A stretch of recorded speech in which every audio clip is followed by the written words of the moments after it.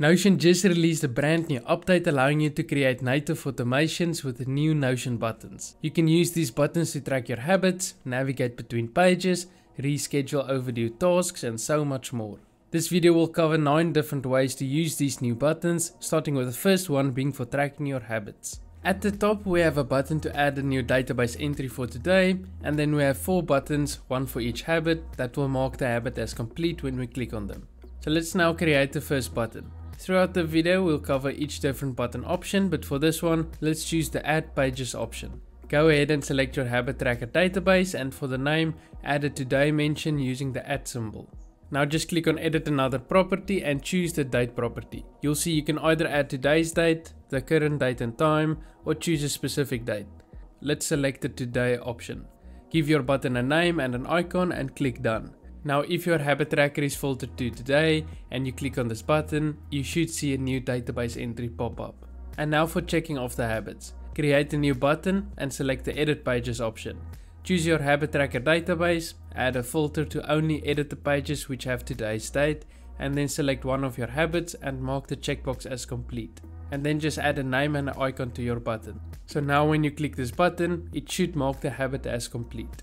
Now just duplicate this button and change the relevant information for all of your habits. Then simply drag your buttons next to each other and there you go. A habit tracker that only uses buttons. Moving on to number 2 is using the buttons to load default tasks. Let's say you have a new YouTube video. When you create a new project and click on the YouTube template button, it will load an icon as well as a button. And when you click on this button, it will load all of the default tasks you need in order to create the video. To set this up, we first need to create a new template button, add an icon, and then add our button. Select the Add Pages option and then just type in the name of your task. Then for the date property, add today. For the person property, you can assign a specific team member or you can assign the person who ever clicked on the button. And then for the relation property, you want to select this page. This will automatically relate the task that's been created with the current project. And then just duplicate this step and change the name of your tasks until you've added all of your default tasks. Then just give your button a name and an icon, and there you go. You have a button that will instantly load all of your default tasks. Next up is rescheduling overdue tasks. If you have tasks that you forgot to complete or reschedule, you can just click this button and it will assign all the overdue tasks to today and also give them a high priority. To create this, you want to select the Edit Pages option and add a filter to make changes to tasks with a due date before today and where the task isn't marked as complete. For the date property, you want to select today, and for the priority property, you want to select the highest priority possible since this task already needed to be done. For this example, we can also add another step and add a confirmation so we don't have to worry about accidentally clicking the button and moving all of our tasks around when we don't want to. The next method is using buttons to create a navigation bar to get around your Notion workspace a lot quicker. For this we're going to be using the Open Pages option. Select your first page and make it open as a full page. Go ahead and give your button an icon but not a name, as this makes it look a lot cleaner and it also works for single width pages. Duplicate your button and change the page you want to open as well as the icon, and then just drag your buttons next to each other. Now in order to add them into a synced block, you'd need to copy all of your buttons, create a new full width page, paste them inside, go back to your main page and add a synced block, drop your page inside, turn the page into text, and then at the top just click backspace. Then all that's left is to just copy the synced block and paste it inside every page linked in your navigation bar. And there you go, a clean looking navigation bar. If you want access to this freelancer dashboard, then just check out the first link in the description below. Next up is a section where you can quickly create new database entries and have the page open up in a side peek view so you can add a name and the relevant properties. To create this, simply use the Add Pages option, select your database, add any relevant properties, and then add another step to open up a page. Choose the dynamic option to open up the page created and then make sure it opens up in a side peek view.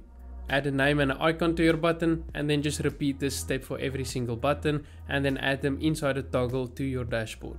Now another thing you can do with buttons is add them inside other buttons. I don't know exactly how you would use this, but nonetheless this is something you can do. To do this you want to use the Insert Blocks option where you can add any Notion block, database, or even Notion AI prompt inside the button, but for this example we want to add another button which also uses the Insert Blocks option so that we can add yet another button inside of that one. You can of course take this concept further, but I think you get the idea. The next use case for buttons would be if you're blocking time inside of Notion. You can have a weekly calendar view database with a text property for the time and a select property for the type, and then sort your calendar to the time. Now you can of course manually block out your time for the day or week, but if you have a bunch of time blocks you use each day, then just create a button containing all of those blocks. Simply add the name, the time, the type, today for the date, and of course a name and icon for your button. Now you can use this button to quickly load all the time blocks for each day, or you can even create separate buttons for Monday to Sunday and personalize your blocks for each day. This next one is pretty cool. You can have a button that automatically opens up your calendar with all of your unscheduled tasks in a side peek view, so you can just drag and drop them onto your calendar and quickly schedule them. For this we want to use the open page option, where the first one will open your calendar as a full page, and then the second one will open your tasks database in a side peek view, showing a filtered view for your unscheduled tasks. And you can of course run with this idea and create a button for all your main workflows, dashboards, projects, clients, etc. This last one is to show or hide certain database entries. If I click this first button, it will hide all of the tasks that are marked as done, and the second one will show them again on the calendar. And the other two buttons does the exact same, but it's just for all the tasks that is due before today. To do this, you'd need to add a checkbox property to your tasks called archive and filter your database to not show any tasks with the archive property checked. Then add your first button and use the edit pages option, filter it to the tasks you want to hide or show, and then make it check the archive property. And then just duplicate this button and change the archive property to unchecked.